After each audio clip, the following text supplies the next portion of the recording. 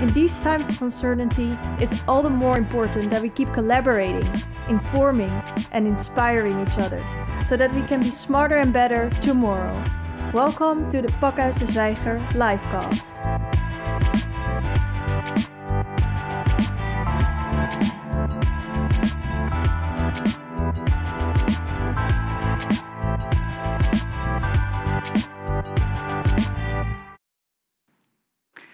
Good evening, welcome. My name is Nadine Ridder and I'm your moderator tonight. I would like to give you a warm welcome on behalf of myself and Pakhuis de Zwijger. And tonight I'm welcoming you to the second edition of the program Pakhuis de Zwijger developed in collaboration with Foam magazine around the Foam exhibition. So the entire series consists of 3 livecasts, and in total we speak to 6 artists. And we have 2 of the artists tonight with us via Zoom from Italy. And the first artist that I would like to present to you is Simone Sapienza. Simone, how are you doing? Hello, I'm fine, thank you. Great to have you here. Thanks so much for making the time to give us an insight into all the work that you've been doing. And Camillo Pasquarelli is also with us from Italy. Welcome, how are you? Hi, I'm fine. How are you doing? I'm really, really well. Thank you very much. And for you goes the same, of course. So tonight we specifically look into a new wave of documentary photography. And I'm not doing it in the studio by myself, gladly. So I have with me on the left Isabel van Hemert. You are the picture editor at The Correspondent. Welcome. Nice to have you here. How are you doing? Thank you. Good. Yeah. Can you briefly explain what your job entails? Sure. I'm a picture editor together with 2 other picture editors at the Dutch independent journalism platform, The Correspondent. So we only publish online, and we publish articles that are an addition to the traditional news media. Yeah. So it's very well known in the Netherlands. I think quite, yeah. Yeah, so it's great to have you here also to get a broader perspective on the work of our 2 artists tonight and the themes that we're discussing. I also have on my right Amelie Schule. Welcome to have you here again. You were with us the first edition as well. How are you? I'm good, thanks. It's lovely to be back with you. Yes. I think we should start with you. For the people who haven't seen the first edition and are not completely familiar, can you explain a little bit more about a Foam talent and specifically about the series that you developed with Pakhuis de Zwijger around it? Yes, so Foam talent is a reoccurring part of the talent trajectory within Foam. So every year there will be a talent call launched, and then we have applications from all over the world. For this year we had over 1,600 people applying from over 69 countries, so there's really a broad interest in it. Wow. And yeah, well, from this there will be a selection made with the editorial and curatorial team within Foam. And then for this year the exhibition was curated by Miriam Koyman. And together with her, we developed also a public programming running alongside the exhibition, which is at Foam, but unfortunately Foam is closed. But we have also a digital exhibition of all the artworks. And well, we wanted to use the opportunity to work with Pakhuis to highlight 6 artists. Yeah. So always a pair of artists, which are paired by a specific theme that connects them. Mm-hmm. And it was really interesting because through this comparing, we can really talk about some discourses and also maybe connections to social movements that are happening. Yeah. And today, talking to Camillo and Simone is really interesting because the 2 artists have different aesthetics, but from their approach, they really fit well together because both of them are documenting a place or a specific area or a specific discourse in that area by developing a language or a visual language that is not what you would expect from a documentary project, mm-hmm. but it's really a different approach that kind of also tries to reshape how an image that informs you could look. Mm-hmm. And what is interesting throughout the series, that it's really the style that is chosen also shows a presence of the artist or the maker. Yeah. So that really gives you a different way of also looking at the work, because in these two projects, the artists are very much present through the choices that they make and how the pictures are created. So I think that's super interesting. And having also Isabel here, who comes from a journalistic background, it can be interesting to see how she actually reflects on this approach to a topic. Yeah, great. So that's why you paired them together, not because they're both from Italy. No, but well. Thank you so much for sharing this with us. Simone? Yeah. We will get into conversation with you. We're talking about your work. Charlie serves on lotus flowers today, specifically. Can you tell us a little bit more about the project, how and why you started this? Yeah, sure. So I started this project 2015 during my third year at the university in Newport, where I was studying documentary photography. And it was just the starting point. I was looking to make a new project abroad after 3 years in the UK. And I can't even remember why I chose Vietnam at the starting point. I just started to read some news and articles about the economy in that country. And I started to become curious about how the Vietnam look like today. And because I was thinking, let's say, how I didn't know so much Vietnam War before to start the course in documentary photography. I didn't study the Vietnam War at the high school because we were running out of time from the national program, let's say. And I was lucky because thanks to documentary photography and tons of photo books about the war, I started to discover something I was missing.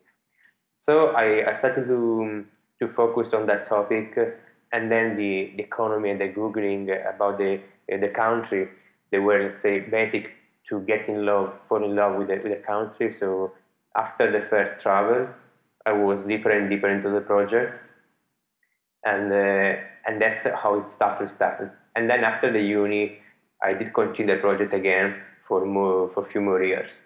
Yeah. So how long did it take you, the entire project? It was for 3 years and a half.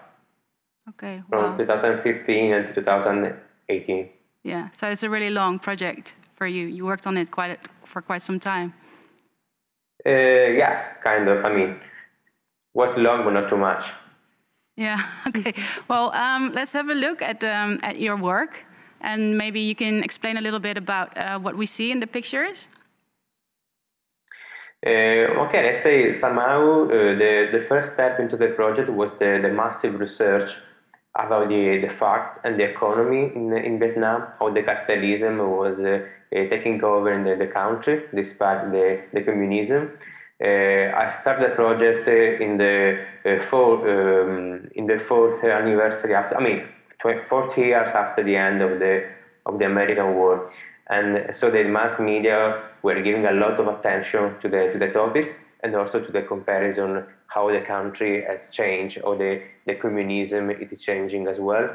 And then I start to have at the starting point, a kind of more photojournalistic approach, more descriptive approach. But then travel by travel, year by year, I was taking, let's say, a step far about the topic. So the idea at the end was a kind of translating the facts and the stats into my visual interpretation of the country, looking for some scenes or facts or images that were reminding me the starting the research at the starting point. So let's say the metaphorical space, the metaphorical approach was basic during the flow of the work. Yeah. So we see now the red backdrop. We see that a lot coming back in your work. Can you explain a little bit how why you chose this specific color for the backdrop? Yeah, actually, those pictures were made during my really first travel. Was just a kind of let's say test for a sort of installation. I was doing a kind of stage portraits on the sidewall of Ho Chi Minh City, the former Saigon, in the south of Vietnam. So there was a kind of pop-up studio just on the street of the economical district of the city. And because the idea at the beginning was to make a kind of installation collage with the colors of the flag to make a new capitalistic flag of the country. But then 5 years after that picture, they were like put in the box in some hard drive. When we start to work on the photo book, we take them out again to use them, and then I start to use those pictures mixed with the other ones. So those pictures were kind of limbo between fiction and reality, because there was a pop-up studio, there was the fake background, but then they were made in the really daily life scenes. Yeah. So why did you? You say you speak a lot, and we see a lot of metaphors. And why do you specifically choose this method over, let's say, one-dimensional pictures? You mean for the vertical stuff? No, actually for everything. Like, why do you specifically work with the method of using a lot of metaphors and symbols instead of the reality? Okay. Well, during my studies, I changed my idea about how documentary photography can shape different visions.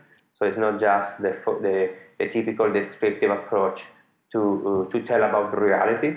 So with a kind of more subjective and personal interpretation of the facts, and somehow for me the important step was to research about the topic in this case, or the country, and then I felt it was more appropriate to leave the audience free to have also different opinions, mm-hmm. and to see further, maybe more than I can see myself. Yeah, so it's up for our interpretation, you say. Yeah. You call it a sequence of metaphorical responses to notions of power, economy, energy, exoticism, and politics. That's a mouthful. What do you actually mean by that exactly? It's a lot of stuff.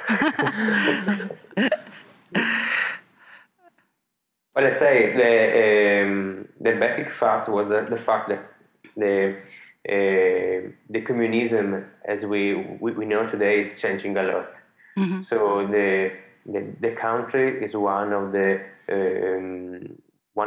with the economy in the world is most fast growing. So it's growing a lot.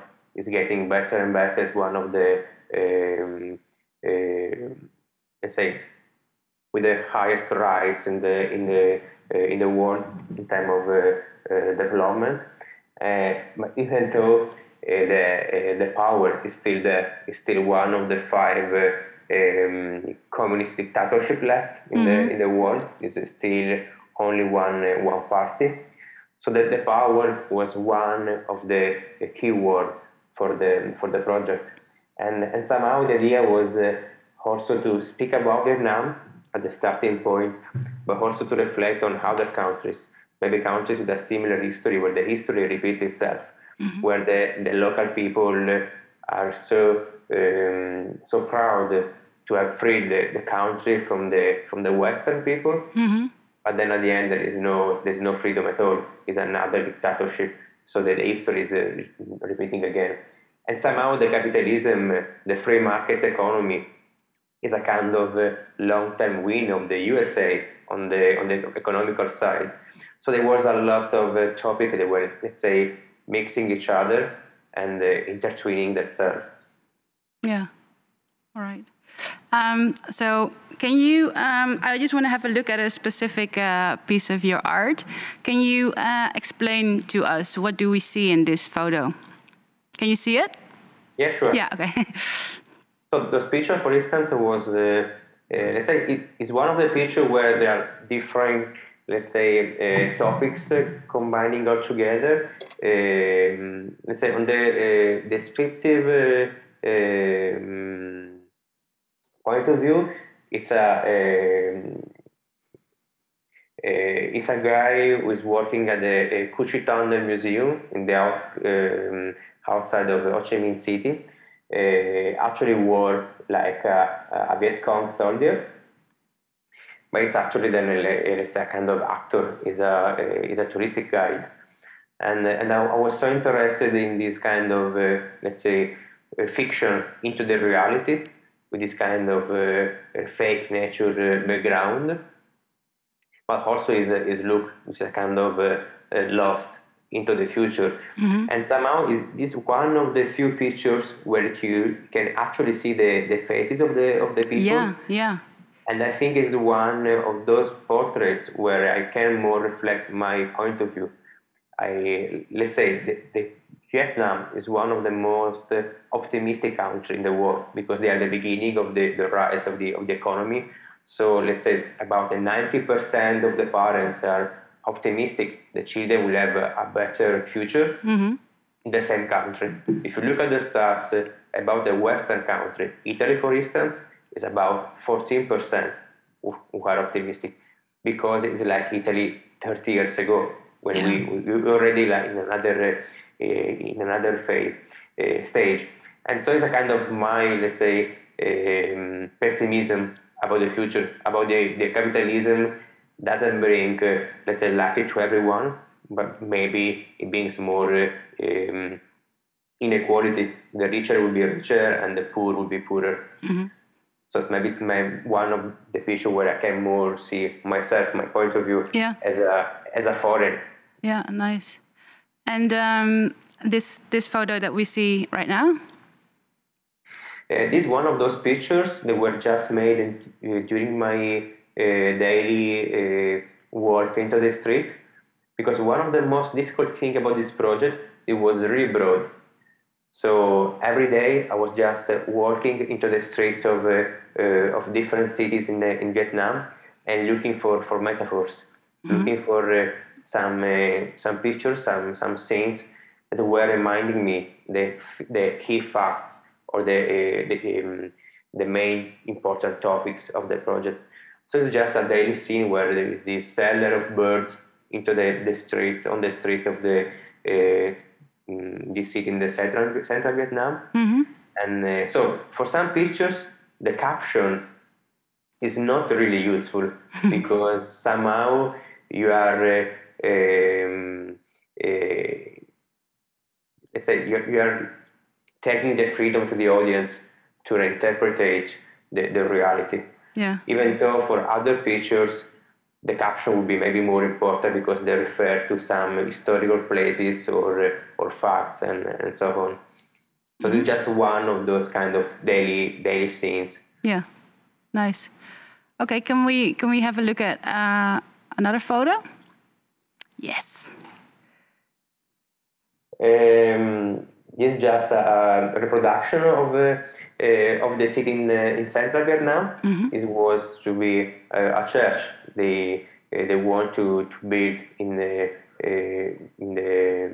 kind of development project of the city.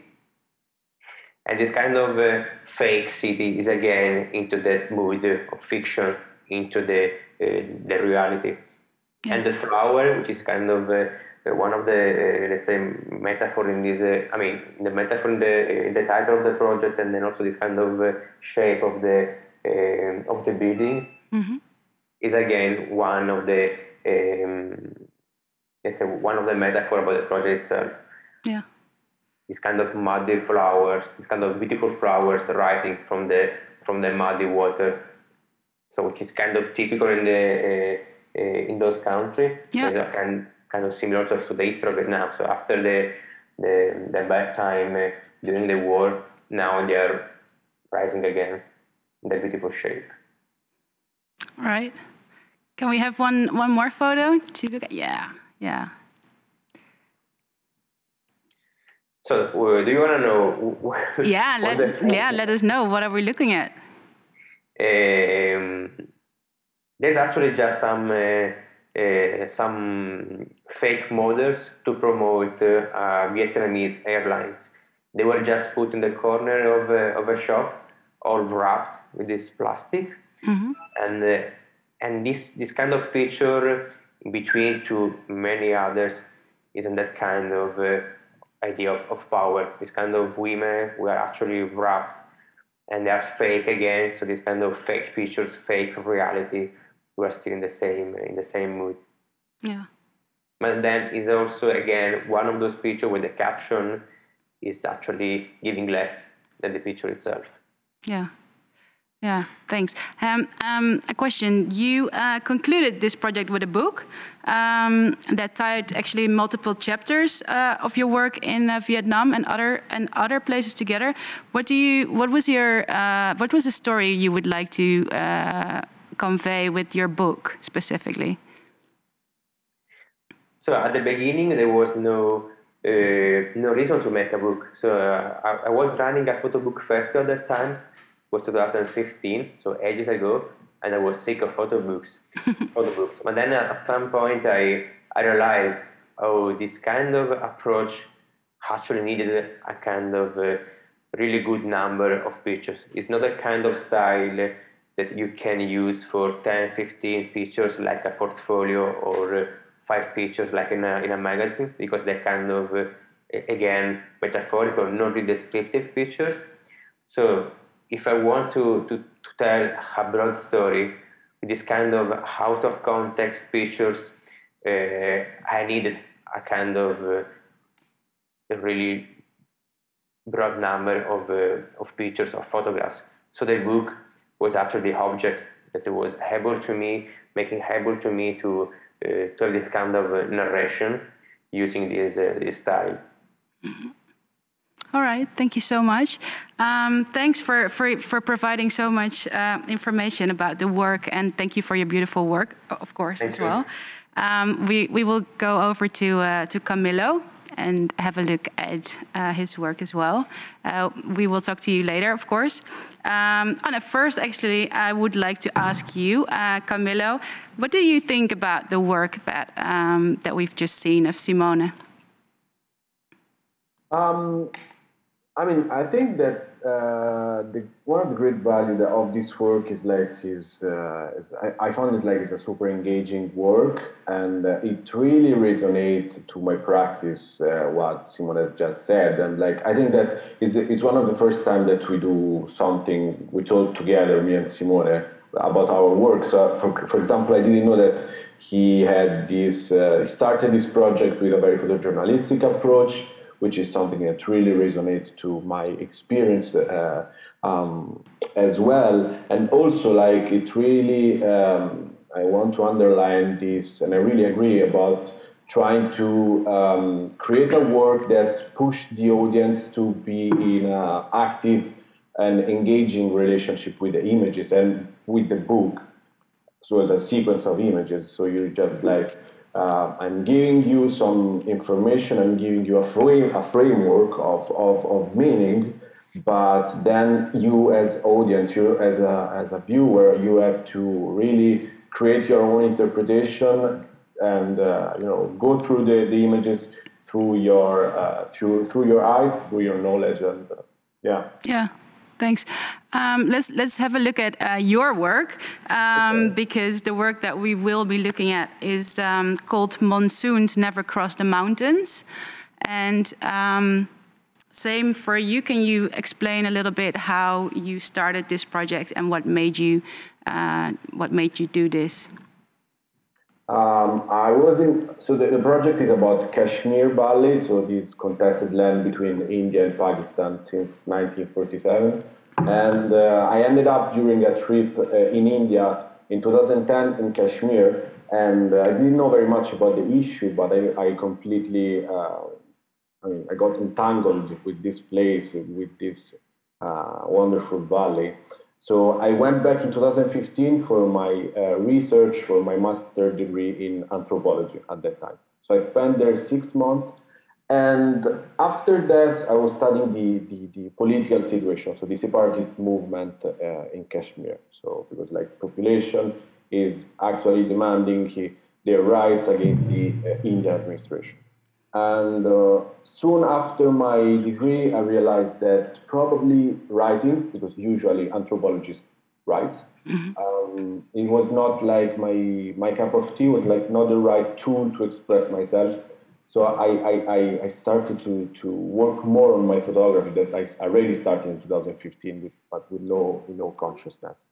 I went back in Kashmir after that every year until late 2018, and I started to work with a very photojournalistic approach as Simone, because I was also studying a master in photojournalism in Rome at that time, and soon after, I think like 1 year, I really started to feel not have like inadequate with my images. I was not satisfied with the imaginary that I was creating about a conflict zone. So like more doubt about how do you portray suffering, how do you portray violence, because Kashmir is one of the most militarized zones in the world, and like as you can imagine, half of the army is deployed in the valley, and as you can imagine, human rights violations are on a daily basis. So I realized that like I needed to start to take pictures in a very, very free way, like without any meaning, without any direction. So I tried to experiment for a little bit, and then I realized that I needed a specific point of view for this work. And that's when it came out that children's point of view could be the right key to create an emotional landscape to depict this zone through a more oniric and emotional approach. And so the entire work is following this path, creating a claustrophobic atmosphere, and also trying to decontextualize the place. So you actually never see Kashmir how does it look like until the very end of the work or the book, and the last page of the book. Which is something that is... Sorry, Camillo, just to make that more clear, the children's point of view, how does that come across in your work? How can we see that coming to life? Because children doesn't perceive reality as we perceive. So the meaning of an object, the meaning of something is a cultural structure. We give it in our social world. We give it because we got socialized in our society. So for a children, something that is like floating in there can be whatever it can be. So it's just like free of interpretation. There is no structure, and that could allow me to create these very confusing and disturbing images, and also create disturbing and also oniric visual narrative. Okay, we're just going to have a look at some of your photos as well. If you can tell us what we see in the photos. This is a dead wolf in one of the closest area of Kashmir close to the Pakistan border. And so, yeah, I mean, of course you're dealing, so the big question was like, how do you create this narrative through the children's point of view, but of course you have to create this atmosphere that can be happy, that needs to deliver this disturbed and restless and suffered atmosphere. So this kind of images could, try to create this atmosphere. Yeah. And this one? This is again a children. So you have the point of view of the children, but of course you see children in the book. And this was a family actually living in an abandoned cinema hall. So during the 90s, there was a huge civil war between Kashmir armed rebellions and the army. So it was like a decade of huge violence. And all the cinemas got occupied by the Indian army. And they did interrogation centers, torture center. And this was one of these places that got abandoned then in the, I think, early 2000. And so now some families were illegally living inside there. Oh wow, that's really impressive. So how? Yeah, okay. This image. Actually, most of the image doesn't have really a specific meaning. I mean, as Simone was saying, like some of the majority of my image, I would say, doesn't really have any caption. Yeah. Really, because like the narrative of one, first because like I really believe that my work, but like a lot of work, really can be approached through a single image. You really need to go through, you know, the narrative, the sequence to get the right the story. Yeah, the full story. Yeah, I understand. So you already mentioned it, that you're also an anthropologist. Can you elaborate a little bit more on how this influences your work? Yeah, I mean, specifically for this work, I've been studying a lot about the Kashmir issue, because it's something that is going on since 1947. So there are different aspects that I got studying. So like religion, politics, the role of memory, and the political role of memory, because it's a struggle going on since 1947, especially in the last 30 years, got very violent. And the role of the martyrs is a crucial point in this work. But aside all the the information that I elaborated during my study, one of the main things is that like anthropologists, you will say that you have like a box tool of anthropologists, and that was like really with me through all my project, but actually it's really with my photography today, and like the consciousness and the self-reflexivity that anthropologists taught me I think is a crucial aspect of my practice. Mm-hmm. Yeah, it's beautiful how these two how this all comes together to see it. So it was a very long-term project. You said, how many years did you work on it in total? 2015 since 2019. Yeah. Last 19, yeah. So it was executed along other projects, right? You were working on other projects at the same time. How do these parallel process impact your work, and how does the series compare to a short-term project? Can you explain a little bit more on that? Yeah, I mean, I was doing like at the same time also short-term project, even in Kashmir actually, and even like a different project on Kashmir was like much more about human rights violation. It was like, I would say that was more editorial, but it was like really much more about human rights violation in Kashmir. And I think they are just two parallel rails of my training that just keep going on. Even now I'm working on short-term documentary project and long-term project. Yeah. Don't know if they're documentary or not. But yeah, I also you do editorial. Yeah, I really like to keep these two trails that can get connected or not. Yeah. Okay. I would. Can we go back one visual, please? Because I would really like to hear your story about these specific visuals. Yeah. So in the project there are the so-called second-hand photography, or like the photo trouvé, as Vancouver speak about it. So they are holy cards actually, which represent Sufi saints. So Kashmir region is a Muslim majority region, and majority of the people follow the Sufi sect of Islam. And one of the main practice of Sufism is worship saints into shrines.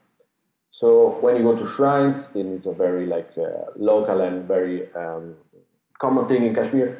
You will find outside street vendors selling these small holy cards, and so I collected them through my trips. And as Simone was speaking about the images with the red background, I never used it. I never thought to use it. I just found it like super visually, super interesting. Then only when I was working at the book, we realized that they were super interesting, and we also realized that there was a very meaning for them in the book, because I believe, but I mean, sociologists and anthropologists also believe in this theory, that there's a kind of, inner importance, inner role into Kashmir society of death, and like worshiping death. So in a way, there is a continuum between this tradition, religious tradition of worshipping that of saints and worshipping of all the martyrs who died for the struggle for freedom by the Indian Army hand. Yeah. And also in a way, like they really remind me children that is like writing with a pen and a very like on a card. Some of them are really painted. Mm-hmm. It's beautiful. It's very special to see. Thank you. I would really like to know, Isabel, what do you think of the work of Well, I Camilla? guess, both Camillo's work and Simone's work, they remind me very much of my own work. Before I went here, I had a quick look at the images that are to be found in Getty, in the image library of Getty, when you look up Kashmir Valley. And what you see then are these street views, almost always taken from a low point of view, wide-angle images. In most cases, you see barbed wire, and there are one or two soldiers standing against a wall or in the middle of the street.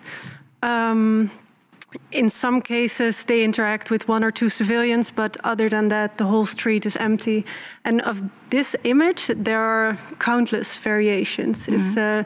It's whereas, in fact, actually, when you made this image once, I think that would be enough to tell this story, and all the rest is actually redundant. So there's a real need, I think, for other visual strategies to talk about this region.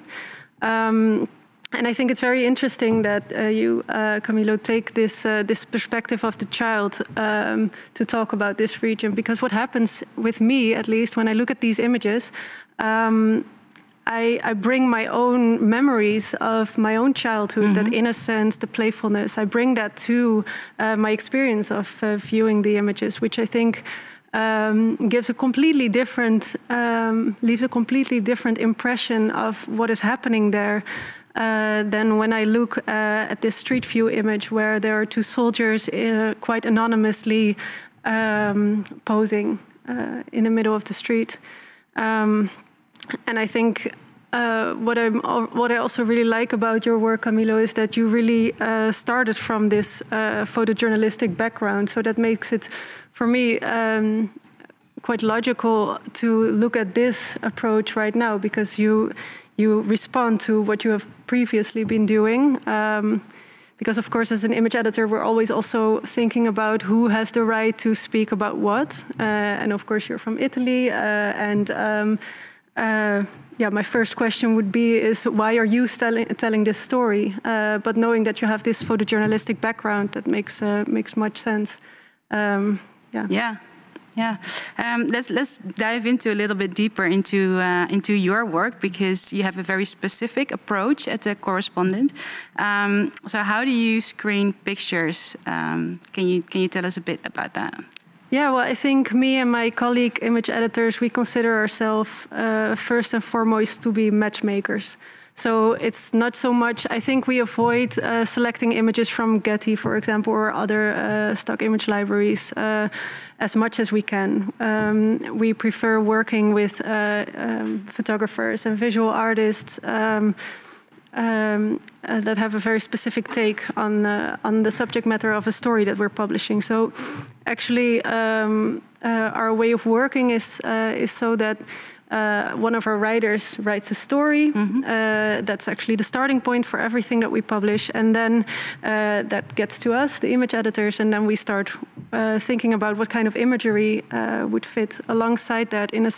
And what is really important for us is that we don't want to publish images that are decorative. We don't want to publish images that are merely illustrations of what has already been said in text. So we want images that really add something mm-hmm. to the words of the writers. And I think that's that the best chances of succeeding in that regard is by looking for visual artists or photographers that are already familiar with the subject matter that is being discussed by the writer. So actually the matchmaking, how we do that, mm-hmm. to stick to that word, there are two possibilities. Actually, we can We can publish existing work. This is something that we often do. For example, when we would have a story about the Kashmir Valley or about, well, let's stick to the Kashmir Valley. If we would have a story about that, I would, for example, I could very well end up with your work and publish that alongside this. But we also commission artists who have the same thematic focus in their body of work as the subject matter of that specific story, and we commission them to create something new.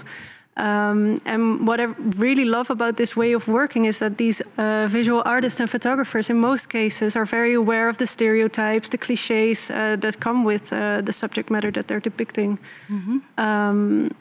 And yeah, of course, it's best to avoid those, and also it makes it easier for them to get to more surprising visuals instead of the images like the one that I described that we already see everywhere. You know, that's kind of, yeah. So how does the audience react on this way of working? Because it's very specific, right? It's very different than what we normally see. Yeah. Well, actually, I'm always very surprised. How little response there is from the readers of the articles themselves, even when we publish images that I would say are really provoking. We have this comment section below the articles, but responses about the images are rarely there. This is also why I think it's very important to talk about our process of image editing to make clear that these choices are very deliberate and that it's not a quick selection to just fill a space that is meant for an image, but it's really... Is it explained? Yeah. Do you explain the image also? Yeah. So below the article, we always have well, not always. If we have existing work that we publish alongside an article, we always have an introduction of the artist and the work. And in some cases, we elaborate in a different article a bit more on the work, or I sometimes write a small newsletter in which I explain my process of thought that preceded the choice for a certain series. Yeah, so we do try to do that as much as possible. Yeah, it's really cool. Back to the work, both Camillo and Simone, they handle different approaches of documentary photography. Is this something that you also see with other photographers? Yeah, I think it's happening a lot, actually. Of course, what really fascinates me about the work of Simone is that I read a little bit about your process, and the fact that you actually started with the fact that you actually don't know anything about Vietnam other than the images or the secondhand experiences that you had through film, for example, or through tourist images, or through photojournalism by Don McCullin. Wait, I forgot your question. Sorry. I was saying if you see similar ways of working and new methods with like other that. photographers. Yeah, definitely. Yeah. So of course, I think the question of what photojournalism is has for a couple of years already, or even longer, been heavily debated. Yeah. And of course, you see that in the work of a photojournalist, a lot. Yeah, that's something that you recognize as well, I think, Emily. Yeah, of course. And I think why I thought it was interesting, of course, also for example, the title of the talk, we're not actually referring to photojournalism, but to documentary photography. So I thought it was interesting to look at actually this kind of subcategory within documentary photography. So of course, this has also been going on for a while, but we have shifted from this discussion around photojournalism to actually looking within documentary photography, which is a different realm maybe, about how those approaches within that also are different. And I thought, like what you said about how you as a writer or you as an image editor, you are thinking about what work do I pick to show alongside this article, and in the same way the artists or the photographers are thinking of what type of image do I choose for this specific topic. So I find it interesting how it's like, as it is a move within journalism, shown as example with the correspondent, but also within the work on the visual level, a shift in how to express a certain topic or standpoint. And it's actually interesting that Camillo also said that he was, both I think said that going for images was easier than going for words. And you were saying this about how, there can be another way of talking about a story. And by doing this in the articles, you also kind of inspire to the audience, maybe in a passive manner, but it could also be interesting to see how that can change a way of perceiving a place, a story, a topic, a discourse. Yeah. I think it's really interesting. So is it important that there's more perspectives at the same time happening so the viewer gets more space to make their own interpretations based on different perspectives than just the either visual one or the one in the story? Yeah, I would say that's of course something that is happening. Like it's about when we talk about fake news, for example, when you see an image, you can't trust the image. So by learning that an image has always been shaped by someone, like an image selection has always been shaped by someone, you also develop a completely different approach to read an image, like you might actually read a text with a critical eye. But Yeah. So is there what's happening between the writer and the visual artist? Is there a conversation as well around the work? Well, it depends. It really depends on the artist. So we have certain writers, or really depends on the writer. I mean, we have certain writers that are very interested in images and how they can complement their story. We have writers that are a little bit less interested in it. But it also, of course, really depends on the topic because this, I think, is also one of the challenges of imagery in journalism today, is that many of the issues that are shaping our lives nowadays, they're quite invisible. So I think people that are not working with images on a daily basis, they are perhaps less... Sorry, can you explain a little bit more? Like, why are they not... What do you mean by this exactly? Well, in the sense, for example, if you think, for example, about information wars, data wars, it's not visible. Trading systems are not visible. But also, for example, if you think about the coronavirus, it's a very literal example. But when the pandemic hit, Western Europe, you saw the microscopic illustration of the corona cell everywhere, you know. So this is also an example of... So how did you approach this, for example? Well, I think we always try to distill the main insight from the story of a writer and take that as our point of departure for finding images. So it's not so much about the subject matter. You don't literally look for a translation. No, exactly. And I think that allows us to be much more free in the images that we choose. Yeah, so that's very promising for the future. Yeah, I have high hopes for images in journalism in that sense, yes. So yeah, it's actually interesting because we're facing some very interesting interconnected crisis at the moment. So yeah, you already said it. We have COVID, we have climate change, we have all related environmental and social issues. What do you think, Simone? Can you share a little bit about how you think this will influence documentary photography in your view? You mean the lockdown, the pandemic? Well, I mean everything that we're facing right now and how it all is. A lot of people are, we are facing a lot of interconnected crises at the moment, and people have to deal with a lot of different things at the same time. Do you feel that this is something? This transformation of looking at maybe the world a little bit different than a year ago. Do you have an idea how that could shape documentary photography? Well, I do think that the lockdown time and the pandemic, I mean, this kind of being forced to stay at home, it might be interesting to maybe just to think more about our practice, because we can study more, we can research more and go into more the theory. But then as well, we saw so many pictures about this kind of, we were speaking about stereotypes first. So this kind of picture that look all the same about the COVID. So it's always interesting of the photographer, the visual artist, can also give something more, because as she was saying first, we have the text already in the magazines or the newspaper, how the photographer can add something. and not just copy and paste from the text to the pictures. So it's also interesting how the photographer can add something about this kind of climate issues and or pandemic issues and this kind of crisis. Mm-hmm. And then, I mean, also to have a kind of metaphorical approach or more, let's say, artistic approach. It does not mean that that's not political. It can be political also with a different kind of visual aesthetic. And maybe that's even more interesting because you are engaging more with the audience, engaging more with the sponsors, engaging more with the other people who are not really into photography.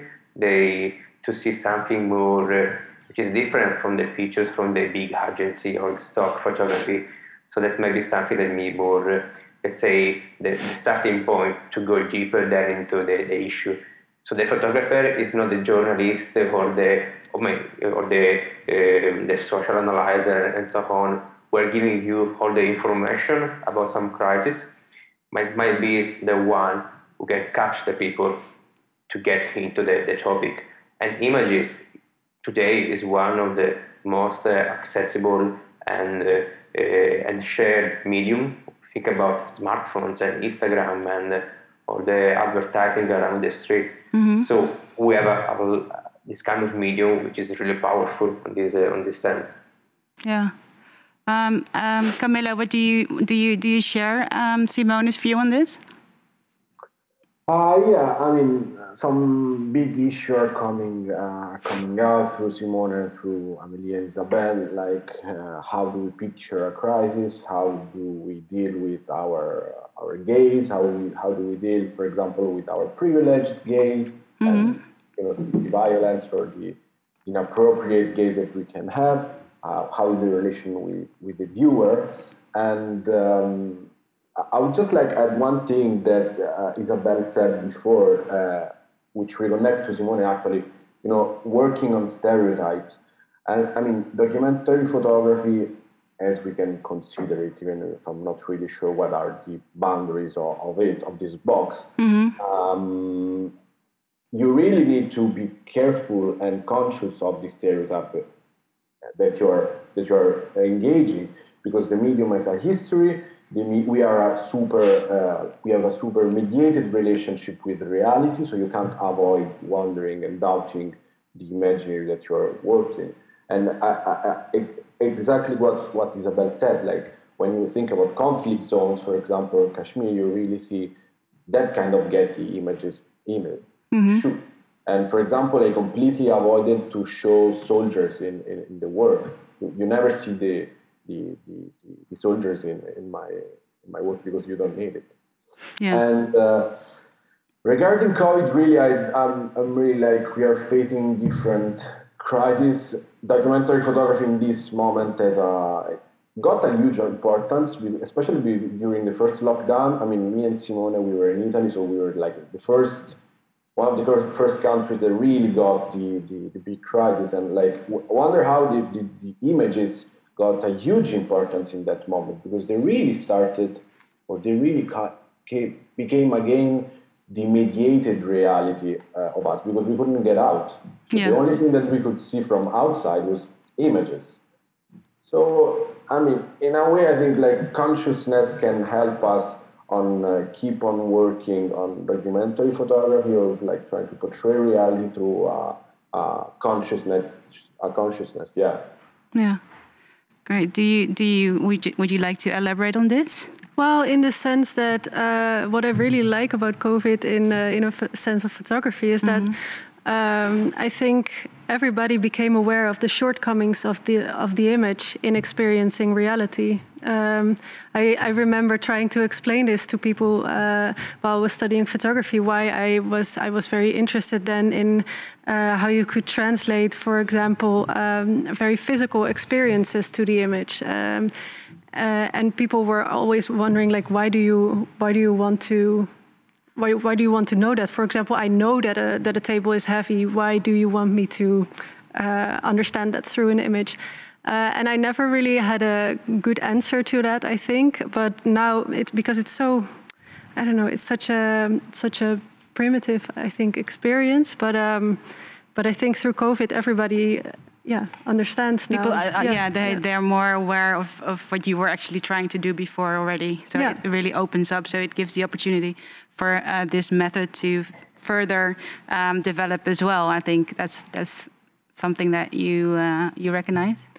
Yeah, and I think what I said at the beginning, I think this point of understanding that you have a position to things. So if you pick an image, if you write an article, or if you're a photographer, and actually being super aware that you're choosing a specific point of view, a specific aesthetic, and it can also be empowering to do so, as long as it is clearly labeled. And I think that's an interesting shift that actually is even asked for, like to have this type of view. And I think in both of the works you can see it by like choosing with Simone how the metaphor or the different types of images and how they're interconnected, they are clearly not a one-to-one translation of reality. And I think it's super interesting once you disconnect the image from reality, all the emotions or additional things they can transport. And I think that's super interesting for photography as a medium, but also for documentary photography specifically, because an experience of an image of a place is always subjective. If I look at the image, I will see something else than you will see. So I like also that becomes an awareness. Reality is not the same for anyone.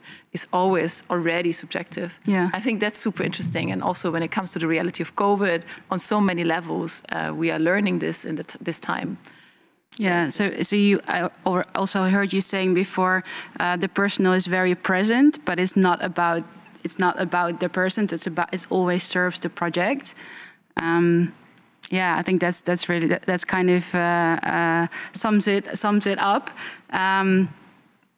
So what we would like to know from both of you, of course, what are you working on at the moment? Briefly, Simone, you first. Actually, I didn't start any new big project so far. So I'm after the uni, it's definitely a new path. So I'm working more with Spazio Labo and Minimum, who are both two cultural center about photography based in Italy, in Bologna, in Sicily. So I work with photography as a photographer, but also as a teacher or organizing cultural activities, workshop with kids and families, with the local communities as well. During the last month, I've been working with my daughter, so I gave her a digital camera. Oh, that's so nice. After the second lockdown, she was just 2 years old during the pictures, and it was actually amazing how she was able to interpret the house, the home, with a totally new point of view. And the idea of working with kids somehow is always interesting and teaching me something about photography itself. And beyond that, I'm actually working on some research about new project who I should start in the next month here in Sicily as well. Yeah, really looking forward to your new work, especially that work with your daughter. Where can people find you if they want to follow your work, you and your work? They can find you on the website or mostly my Instagram account. I think that's the most up-to-date channel. Yeah, I have one more question for you, because I noticed your Instagram only has 9 photos. Yeah, it was kind of exercise somehow. Yeah. It was a kind of liberation, because there were thousands of pictures since 2012, I think. Yeah. I was pushing too much Instagram before to start the uni in photography. So at some point I said, okay, let's archive everything. And it was a really good exercise of editing. Yeah. Because I was a kind of going to the therapist. So let's pick the 9 pictures who are most representative. It's like a card, a business card. Yeah. So if you go to my Instagram page, rather than go scrolling for thousand pictures, just see in one screen 9 symbolic pictures. And let's say some of them, 3 or 4, are always the same. So for instance, I don't know, the last exhibition, or the picture of the book, or the picture of my daughter, and then some of them they change sometime. So it was a kind of exercise, but also maybe something about self-promotion. Yeah, I really love it. I think it's very effective. So thanks for that. Camillo, for you, what are you working on? This is not the most enthusiastic moment for a photographer.